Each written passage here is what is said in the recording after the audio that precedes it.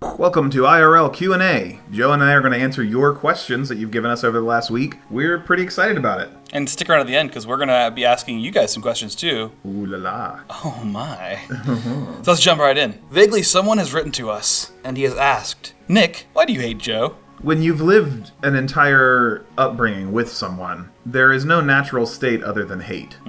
You've experienced too many things together to not hate them. That doesn't mean that our bond isn't strong, but hate is just it's a natural occurrence, isn't it? Vaguely has some more questions. Joe, why are you so lovely? Asks Vaguely someone. I mean, it's really the way I condition my hair, you know? I have a very strict regimen for that. I take care of my hair and my beard. I don't think Vaguely's ever seen your hair. Oh, he's seen it. When are we going to play E.T., Nick? Holy shit, I'd love to play E.T. on the show. That would be amazing, right? We can go dig it up from that site that I was buried in Arizona or whatever. Yeah. I think they recovered that actually. Yeah. So we can we'll have to look into how we get an Atari capture going. We're gonna jump over to Radio Red now, who asks a few questions as well. When you first started LPing, did you expect to get this large? I mean, that's a personal question. I don't want to talk about my weight.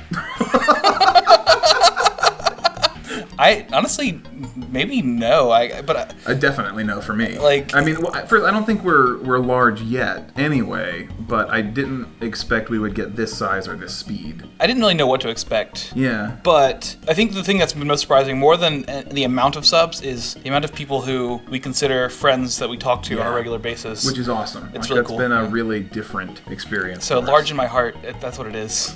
And no, I didn't expect it. Do you plan on anything other than LPs and the occasional vlog? Yes, definitely. There's a lot of stuff we want to do, but you know, it's really easy to plan things, a lot harder to execute them and find time to execute them. Yeah, that is the biggest problem. Like, you know, it's I mean, we could name off a bunch of things that we want to do. We want to do like a D&D show. We want to do different variations on Let's Playing itself. Yep. We want to do some things for other channels, but it's just time and energy. Yeah. You mentioned that you first created your channel to grow closer as brothers. Why Let's Playing? So the Let's Playing thing just kind of came up as relevant in our lives because we were both watching a bunch of Let's Plays at the time, right? And we were living separately in different states, and we would talk about the Let's Plays. And we also falsely believed that doing a Let's Play would be really easy. We were like, dude, it's just talking and playing games. Yeah, we do that. Yeah, we can do that. It's easy. Let's do it. Holy crap, were we wrong. Yeah. But, I mean, we love them. We love watching other Let's Players. We also like the idea that somebody might find us interesting or funny. So being able to do that, to be, you know, if we put smiles on people's faces or whatever, that kind of, you know, cliche stuff to say, then it's super rewarding for us. And so I think Let's Plays are an easy way for us to do that compared to a lot of other things. What's your favorite fast food joint? Well, I know mine has been said multiple times. It's Taco Bell for sure. Because I'm a vegetarian and you can get anything. Beans, no meat, anything I want to order on the menu I can get, which is huge, because there's nowhere else that you can do that. But Joe, let's hear yours, because I don't think we've heard that. It's pretty easy, but there's not one in Virginia, which is like killing me. It's Zaxby's. Oh, okay. There's, oh my gosh, this crispy chicken sandwich with hot sauce and ranch, which is like, I could make it anywhere, but they have this perfect buttery toast and it's the only thing I get there, but yeah. I can't bring myself to choose anything else. Moving on to questions from Luke Ellis Island. How did you guys come up with the name? This is a fun one for Joe. God, I'm trying to remember the early iterations. The only one that comes to mind, of course, is Instant Bro Play, which we... What a mistake. Like... I mean, it was one of the things where we were aware how bad it was, but we were like, we need a cheeky name anyhow, and it was like... We were banking on, oh, it's bad, and people will find it funny that it's bad, but we couldn't commit to it. Instant Bro Play was a play off of Instant Replay, and so you were like, I kind of just like Instant Replay better, and then you added the live. I remember you added the live specifically, and it was just like, yeah, because that doesn't make any sense, but it works. Like, yeah, I think the thing that appealed to me about the name Instant Replay Live was that it sounded like a name. Yeah. Like, it just sounds like the kind of thing that would be the name of a show that plays video games. Yeah. And so it fit. Nick, why haven't we played Brawlhalla again? Luke, I don't know. And I'm sorry. I want to play. Let's play tonight. Please. Actually, I can't do it tonight. I can't either. Let's play every night. Yeah, let's do it sometime, though. Including Definitely tonight. soon. Reach out to me on Steam, man. Anyone who wants to game with me. I'm super open to gaming. Hey, Luke Ellis Island asks, how do you guys record? As in, what kind of mic do you use? What editing and recording software software what do you use to time the episodes? How do you sync up the audio and the video? And anything else you guys do for recording? So this is going to be a long one, but I think we can talk about the whole process. Yeah. So the first thing we do is, we set up our mics. We each have our own mic. We're in little cardboard boxes with foam inserts so that we can try to improve the sound quality. We still run into some issues with that every now and then, but we run both of those through my PC and an application called Voice Meter. Voice Meter joins the two microphones into one audio track, which we record in Audacity. Mm-hmm. We start off every recording session with some warm-ups just to, like conversations just for us, but we are saving them, and maybe someday. Maybe one day, the super warm-up special. Yeah, maybe. But it's just us being goofy and ad-libbing and just putting something out that we can get, relaxed. It's really our best material. It probably is. So then we take that, we stop there, and then we listen to that back, make sure it all sounds good. Then we start the game. Our actual game recording, we use Shadowplay, mostly. Sometimes we use OBS, but mostly we use Shadowplay. We'll start the audio first, then we'll open the game, and we'll say something like video recording, begins in 3, 2, 1. Sync it up to that 1. That's where the video starts, and we find a spot where we want to begin, and we just kick off Welcome to Instant Replay Live. Am I missing anything? Anything to add? Yeah, you use a snowball mic. Oh, right, yeah, the types of mics. Yeah, my mic is... You don't know. It's got a name somewhere on there. He got some kind of generic mic off of Amazon that was on a decent sale. Turns out it works great. Yeah, it's working fine for us. So same one that Kraken Quick Gaming uses. Oh, is it really? Oh, that's cool. Yeah, I love my snowball. I'm a big fan of it. I love snow. Phantom Phoenix asks, did you ever show your face in a video? Do you plan to? What are your views on that? So that's really 3 questions in one. I should have broken that down. It's cool. But, I think because my face has been in a video, but it's a super secret video. Mm-hmm. It's on our YouTube channel though, right? It's unlisted. It's unlisted. So you'd have to search. There are ways to do that, but you'd have to know how to get to unlisted videos to do that. So if you can find it, I'll be impressed. It is on our channel. It's just unlisted. With putting our faces on videos, I'm actually pretty okay with it. I like the idea of doing it, but it's not the most important thing to us. And I know Nick doesn't really care for having our faces on the videos. So what's up with that, Nick? I don't want my face to be out there. I don't think I have a particularly enjoyable face to look at. Oh, I always thought it was like you don't want the FBI to scan your face and make robots of you. I've lived completely off the grid up to this point. They can replace you with an Android Nick. Yeah. No, I just don't want to put my face out there. And I think during a Let's Play, it would be really boring. You'd be watching a really blank slate face with an open mouth hanging and glassy eyes looking at the screen. Yeah. and that would be really boring. Potentially, if we did skit stuff, I would show my face in that. But I don't know. I'm less inclined at the moment. Fair enough. Cat Bunny Games asks, you have briefly mentioned your mom watched an episode. Have you gotten any other feedback from your family? The only one I can think of is that when we first posted on Facebook that we were doing this thing, one of our aunts said, "Yeah, finally, video games without the stress." Our family is tricky with social media. I think it confounds a lot of them. Jack Plays asks, what are your favorite Futurama episodes? Oh man, that's I know mine. Go ahead, shoot yours first. No doubt, the dog episode. Jurassic Park. It's called Jurassic Park. Is it really? Yeah. Okay, I couldn't remember the name of the episode. But I knew you were gonna say it. And the dog episode is the one. There's no doubt. It's really high up there. Yeah. I made Rachel cry just telling her about the episode. What? Oh no! Just telling her about it before she had seen it. I mean, that ending scene with I will wait for you. That was hard. It was hard to watch.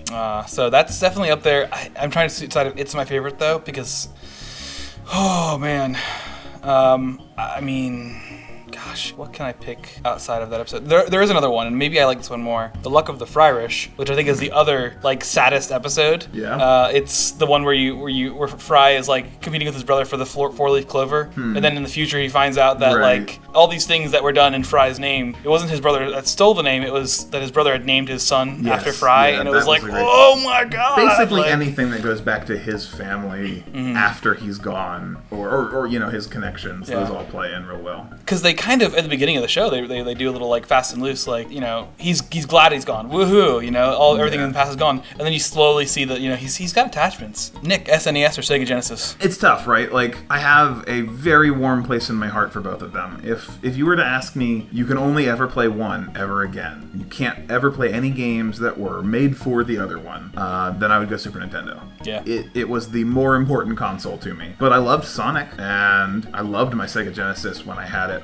it was important to me, but Super Nintendo, longer term rewards from Absolutely. that. Joe, are there any plans of having Cool Jake or Classic Jeff on the show? It's in the works. Their agents have been working with us, but it's tricky because they're really busy guys. They just got so much cool stuff going on. We can't afford them either. I looked at the next question. Nick, what is love? Love is when you want to do something for no personal gain. That means you truly love it or the person related to it or whatever it is. When you're after something for no personal gain, you love it. I think this gets into the interesting territory, though, of like there is something selfish about serving, like the reward of love or doing anything kind of just for the good of others or for the good of I mean, you can talk about loving people or loving like not people, right? Like loving something you do, loving art. I don't know, but there is something in a weird way. It is selfless but self-serving, right? Yeah. Like I love this show. I get rewards from it. I get the community and I get the involvement. I love drawing, but I also love the response that people give me to my drawings when they say, hey, it looks really cool, or whatever. I love that interaction too, but I would still draw if no one ever saw it, and I often do. Yeah, okay. I love drawing. I love milk. That's my answer. Joe, what was it that hooked you on video games? Boy, I think I played video games because they were there. Like my uncles had them, Nick had them. They were in the room. It was the thing to do. And then I think it grew me into a person that prefers escapism over a lot of real experiences. I like reading. I like watching movies. I like watching TV. I like playing games because it transports me. And that would be the thing that I think keeps me hooked toward a different way. Because It's the sense of being transported to another place. And so the more immersive the experience, the more I appreciate a video game. We're moving on to Mega Mutant Space Dolphin _. What a name. I know, I love it. I love this name, yeah.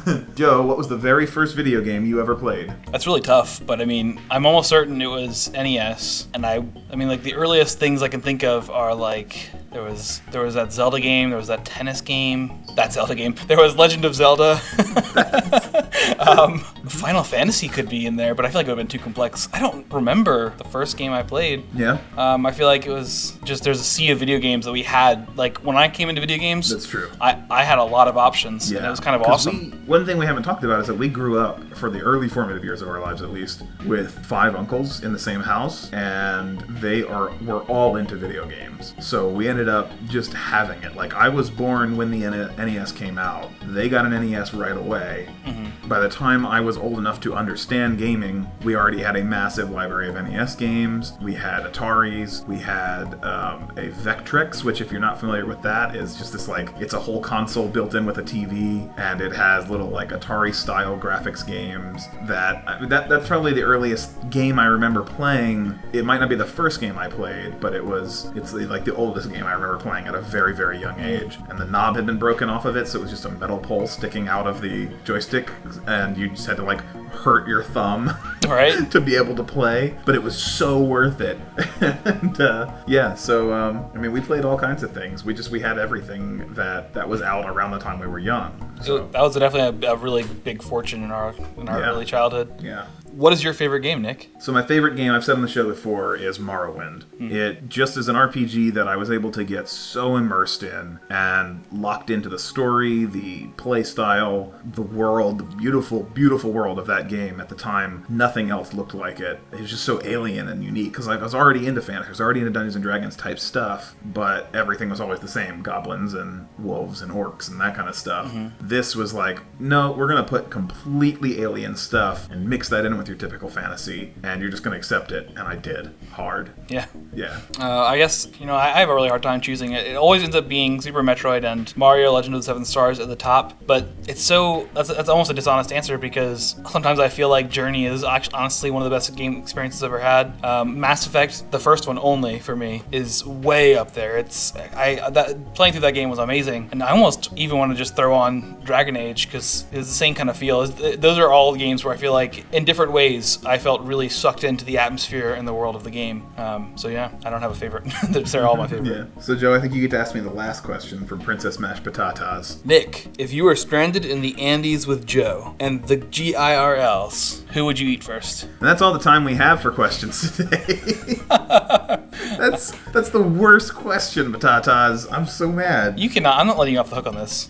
Well, how Make a could you choice. possibly answer that? Let's make it easier for you. Okay, hold on. Okay, well, I was gonna throw an answer out. Sure. That I don't know is entirely honest. So I'm going to say it with the caveat that in the situation I might change my mind. But I would like to say I would let myself starve first. Aw. Because I don't think I could live with it, having killed and eaten one of you. I mean, here's the question though. She says I'm stranded there with them. Yeah. If one of you dies, naturally. That's what I was gonna No ask, one has yeah. done anything to you, but if one of you dies naturally, would I eat you? Depends on how long we're stranded there, I guess. Yeah, I think when I get starving, I get starving. Yeah. But I was gonna ask to make it a little bit trtrickier if everyone else died, right? Like Yeah, you're in I a have frozen to pick wasteland. which one to eat first. And yeah, they're all preserved, you know. So you get Yeah. you get a couple months worth of long pork. I start with Rachel, I guess. Okay. Yeah. That's awesome. I've learned so much about my brother today. That's the answer that I wanted to hear. Yeah. All right. right. Nick's a cannibal. So, Nick, what do you got for the audience? Well, basically, you've gotten to know us a lot through our videos and through this Q&A and the questions you've asked. We're so happy that you took that interest, and we want to know more about you guys as well. We really want to know, actually, what brings you into, what draws you in to the video game internet culture that has come up over these last decade or so. You know, we've got Let's Plays, we've got memes, we've got forums to post in. There's so much internet game culture, articles and reviews and trailers and everything else. What is it that draws you in and says, I want to be a part of that community? Because frankly, we're building a community and that's important to us, but also it's just a way to get to know you guys better. Tell us about you. Yeah. Thank you guys for watching. I know this ran way long. Also want to know if you want to see another one of these, so add that to your comments as well. And see you. I'm not gonna say it. See you on the videos. I'm not gonna say it.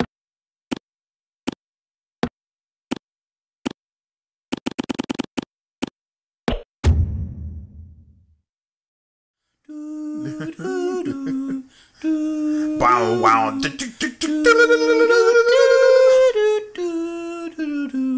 Really kick it. Kick Yo, it. plans, free stroke, Sonic Golf. Sonic Golf.